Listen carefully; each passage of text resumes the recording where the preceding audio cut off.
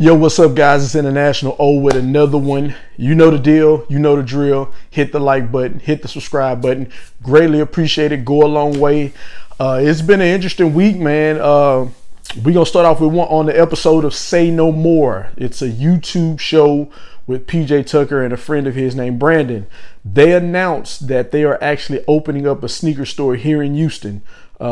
If he said the name, I don't remember, but it should be coming soon. I know back in April, he was on IG Live and he said the store was opening in October. I know due to COVID, it may have gotten away. I'm not quite sure if it's still opening this month, but it's coming. Still working on trying to get more details on a hard date, if it's opening or not. And he said that they didn't elaborate, but he said the concept of the store as far as releases is going to be different than what normal places are doing now. And I'm assuming that we're going to get more releases than we normally would. So that's definitely something to look forward to here. Myself, a Houstonian, will be looking towards the opening of that store. So I'll keep an eye out. When I find out something, you'll find out. If you know before me, let me know in the comments. Greatly appreciated. Next, Nike has been doing a lot of restocks lately. Starting last week, they had the Royal ones, the Off-White 4s, and the snakeskin ones. And then they had a Jordan Reserve with like 14 pair, and then they had another Reserve. And it's just been restocks after restocks. Then they had a 50% off sale. Well, Monday, today is Thursday, but Monday they had a restock on the Nike app and not sneakers. Now that actual restock was given exclusive access to certain members. Myself was not one of those members. So I noticed that certain Twitter accounts I follow, like Soul Link, Sneaker Twitter, they were tweeting the links to the actual shoe. But if you didn't have access, you wasn't able to access the shoe. So when I clicked on the link, it would say this item is no longer available. The trick though, what I found out, which probably was a glitch because I didn't have access, but what I did was I looked at every shoe that was tweeted in that restock, and I just opened up the Nike app and I ran a search. So for instance, they had a Jordan Fire Red 5s. I opened up the Nike app, I clicked the link, it said no longer available. I went in the Nike app, typed in Jordan 5, Fire Red 5s pulled up, and I was able to buy them if I wanted to. So everything that they had restocked, if I clicked the link, it said no longer available. I opened up the app and searched it, and it was there and able for me to buy. They had the 11 low reverse breads. They had Hair 6s, grade school DMP 6s, Fire Red 5s. It's a bunch of different shoes that they had, and I had access if you just open the app and searched by that actual shoe silhouette. And that's how I was able to access it. I didn't buy anything because it wasn't nothing I really wanted, but just trying to see if I was still able to access it that way, and I was. So that was an interesting glitch that I found on the Nike app.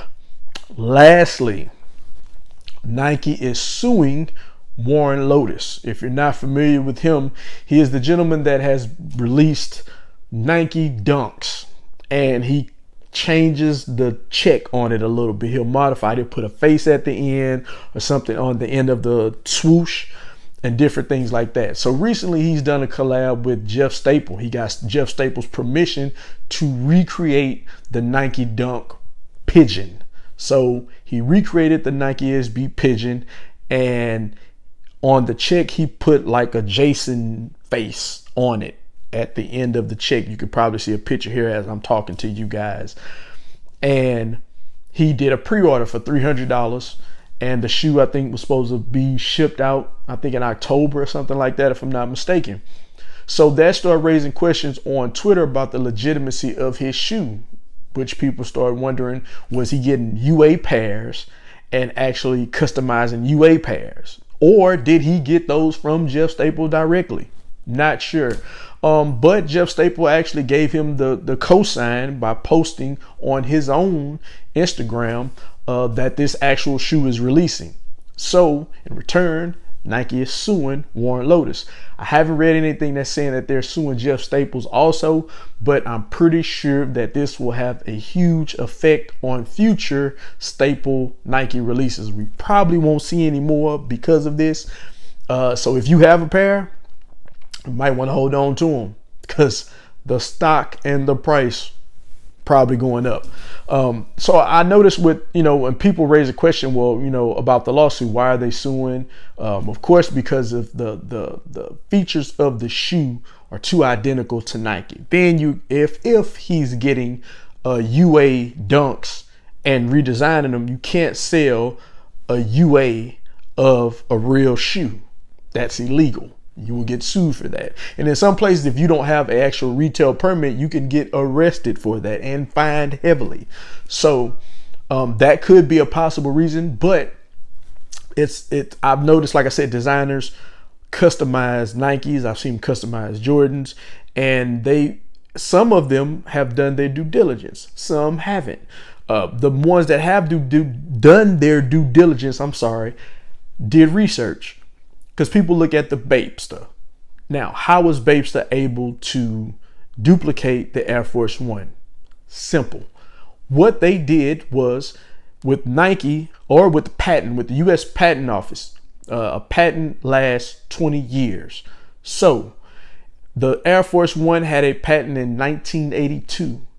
And in 2002, that patent was up. So before Nike could renew that patent, Bape swooped right in, made that design, got that one patent. So that protected them from being sued by Nike. Everyone else that's out here just designing Nikes and recreating Jordans and Nikes probably didn't do that. And that's why they get sued. But also, like I said, with Warren Lotas issue is a matter of not only are you redesigning a shoe and it's not up for patent, but the shoes that you're selling, are they authentic? Did they come from Nike? So if you getting a shoe that is an actual Nike Dunk and it didn't come from Nike and it's a UA and you're designing it, bad move. But that's pretty much all I have for you guys. Just wanted to keep you updated on news. I haven't really been buying anything lately. I think I have some shoes coming next week. I think so. I know that's bad. I'm recording from my phone, so I can't look into my phone. I'm working on getting the camera.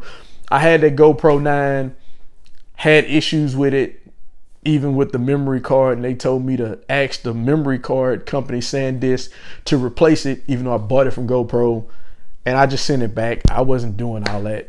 So I will be getting another camera so I can, if I have something I need to look at in my phone and talk to you guys, and other reasons. So that is that. But that's all the news I have for you guys. Just wanted to keep you updated with what's going on in footwear news. If you are not aware, again, hit that like button. Again, hit that subscribe button.